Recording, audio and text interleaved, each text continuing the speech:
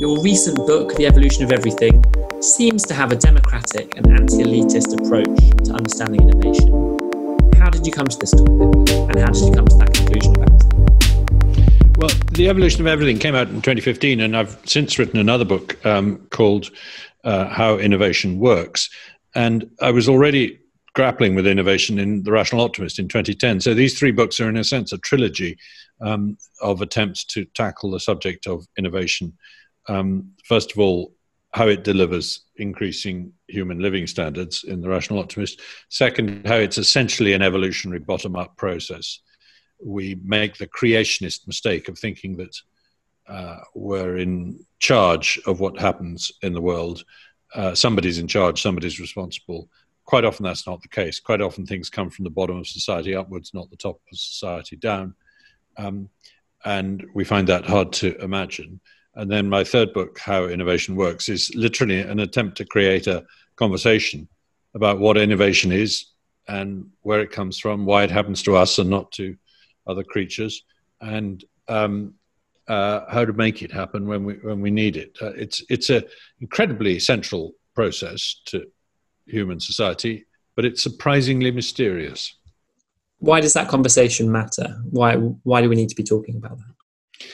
I think the pandemic reminds us why we need to be talking about innovation, because had we done a better job of innovating platforms for developing vaccines or new diagnostic point-of-care handheld devices for detecting viruses before 2020, then we would have been in a much better position to cope with the COVID-19 crisis.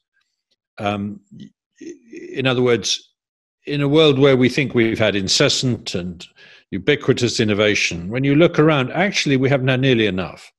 I write in my book about two rather remarkable women who developed a whooping cough vaccine from a standing start, mostly in their spare time, in 4 years in the 1930s, and it worked extremely well. Whereas that would be quite good going today, nearly a century later. And that shows that far from living in a time of incessant innovation, we aren't. We've discovered incredible things about genomics, DNA, etc., in the intervening years, and yet it hasn't managed to speed up our rate of developing vaccines. That's rather a rebuke, I think, to our civilization, that we haven't done a better job of that. There is something called the Coalition for Epidemic Preparedness Innovation, set up by the Gates Foundation and the Wellcome Trust in 2017, which is tackling exactly this problem. It should have been set up 10, 20 years earlier. It should have been set up by the World Health Organization, etc. So I see the lack of innovation in society as a relatively urgent issue that needs tackling. So it's not just that things are moving forward in an unplanned evolution. It's more that things aren't moving forward at a good enough pace at all. Is that what you're saying? Yes, I do make the case that a lot of innovation is unplanned, a lot of it is unpredictable, but there is no doubt that if you want to, that you can slow it down in certain areas, you can get in its way. So I think it's not a question of speeding it up by throwing resources at it so much as slowing it down by throwing obstacles in its way.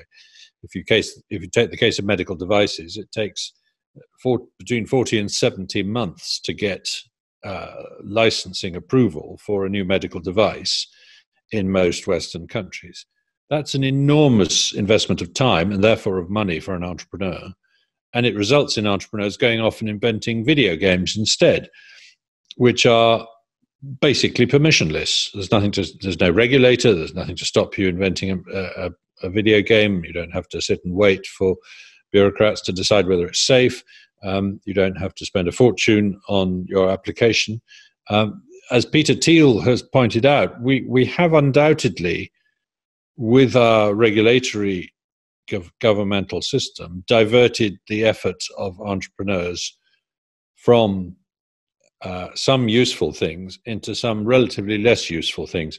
The way he put it rather flamboyantly is we wanted flying cars and we got 140 characters. What does an innovative state look like? What are the policies that you want to see enacted to create more innovation? I think what an innovative state would look like is one which cleared the obstacles out of the way of innovators and entrepreneurs, created the conditions of freedom of decision making.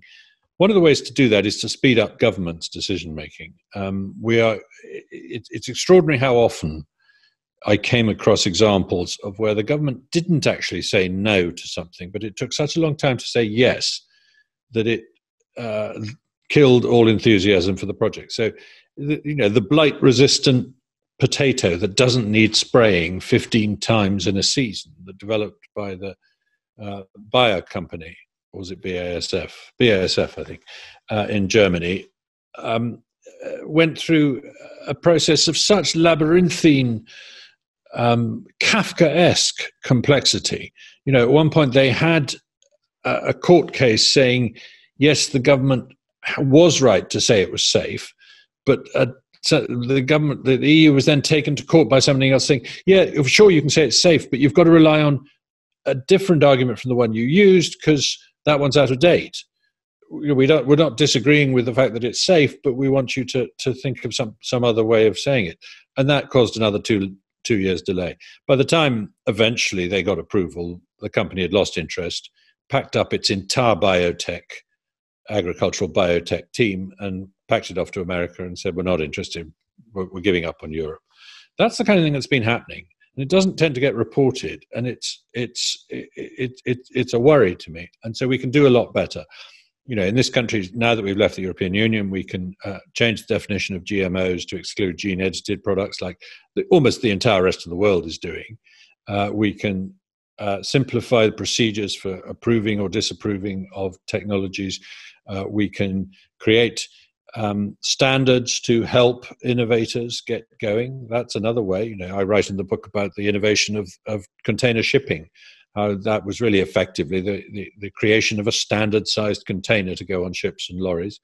There are all sorts of imaginative ways we could do that, but it should be focused on the needs of the entrepreneur and business rather than stimulating research at the academic end in universities. We do a lot of that already. It's very important. It needs doing, but it's not the limiting step, in my view. Stories of individual innovators like James Dyson or Elon Musk, are they useful heroes or are they dangerous myths? I, on the whole, don't believe in the great man theory of history. I think Napoleon was a product of the French Revolution as much as he was a cause of the Napoleonic Wars. In other words, had he not existed, some other strong man would have been thrown up by it. This was the argument that was tackled at length by Tolstoy. Clearly, there are exceptions to that. Individuals can bend history to their will from time to time. But I think one of the areas where we've made a mistake is in deifying innovators and inventors and entrepreneurs. Eureka moments occurring to brilliant individuals who happen to be extra special creative types is a myth in various ways. A, it's not true. There are lots of people who helped them, and there are lots of people who followed them and made it possible. B, it was much more of a collective enterprise. And C, it tends to send the message to people that don't apply to be an innovator unless you happen to be someone with this special juice inside you called creativity. And I think that's a myth. I think if you look at what Edison did or Bezos did, Jeff Bezos, the Amazon founder, it was hard work, trial and error, failure, lots of it, bouncing back from failure, change of direction, serendipity, bit of luck, a lot of conversation with other people, a lot of collaboration. Well, anyone can do those things. So I'm keen to demythologize innovators, and I think we're still putting them on a pedestal too much. And I would give Elon Musk as an example of that. Some of Elon Musk's achievements are remarkable and great. Others, such as his suggestion that we should do intercity travel at 700 mph in vacuum tubes on struts above the ground, and this would be cheaper than either aeroplanes or trains, is just idiotic. So we should say so. Is your view of innovation a positive one? Will we be able to save the world if that's the case? I think there is no doubt that innovation has been a force for good in the last few centuries. You can put nuclear weapons on the table, and I can put antibiotics on the table. I'm pretty sure my heap would be bigger than yours by the end of the game. And one of the reasons for that is because inventing nasty, bad things isn't going to catch on as well. People don't want nasty, bad things as much. Some do, crooks do, but they're working in secret. They're not able to share their ideas. They don't get as much money, etc. So on the whole, good will trump bad in the race to innovate. I think there's every reason to think that will continue. I'm seeing innovations all the time. There's a new idea using bacteria to fix nitrogen on crops, which means we don't need to make synthetic fertilizer. That's out there in the last couple of years. CRISPR, the gene editing technology. Some of the things that are being done with AI to enable the diagnosis of cancers much earlier and much more accurately. We're going to live through some pretty wonderful innovations in the next few decades, and it's the only way we're going to solve some of our problems. I mean, if we're really serious about solving the problem of carbon dioxide emissions, we're only going to do it through innovation. We're not going to do it through rolling out existing technologies. They're not good enough. They're not strong enough. They're not cheap enough. We're going to have to invent carbon capture and storage, or better forms of nuclear power, or some other form of energy generation. Who are your heroes? Who stands out for you? Who do you keep coming back to in your head? Well, having said that I don't believe in heroes on the whole, it would be a bit hypocritical for me to single out innovators. But I do think Thomas Edison is a remarkable figure because he spotted that innovation is a product that you can make in a factory. And he set about it in just the right way, not trying to be too clever, just trying to try hard and do a lot of trial and error. And I would put Jeff Bezos in a similar category as someone who has created an enormous benefit to the world in the form of online retail. He's broken a few eggs to make his omelette, if you like, along the way. But he has done so with great single-mindedness and achievement. But actually, I'm going to duck the question a little bit about my heroes by mentioning a heroic innovation itself, and the guy who did it, who is not a household name, although I'm trying to make him one. And that is the insecticide-treated bed net, which has completely reversed the trend in malaria deaths in the world. Until 2003, they were increasing. Since then, they've been rapidly decreasing. That was the year the Gates Foundation started rolling out this technology. It's a very simple, low-tech, low-cost solution. It's been twice as effective as every other measure put together to try and solve malaria. And it came about because of an experiment done in Burkina Faso in 1983 by a bunch of French scientists working with one Vietnamese colleague and some Burkina Faso colleagues, which just did an experiment to find out if adding insecticide to a mosquito net helped, particularly if the mosquito net was already torn. And the answer was it helped enormously. It was a huge deterrent to mosquitoes and quite safe.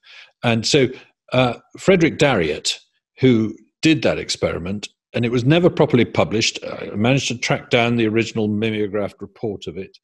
I managed to contact him in retirement, and I, asked him how he came to do it and what the impact was, etc. My French isn't very good, and his English was non-existent.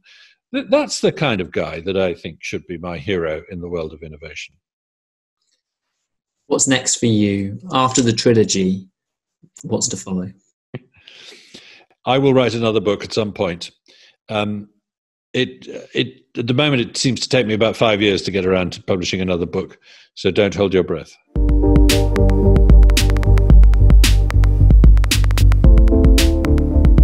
For more debates, talks, and interviews, subscribe today to the Institute of Art and Ideas at IAI TV.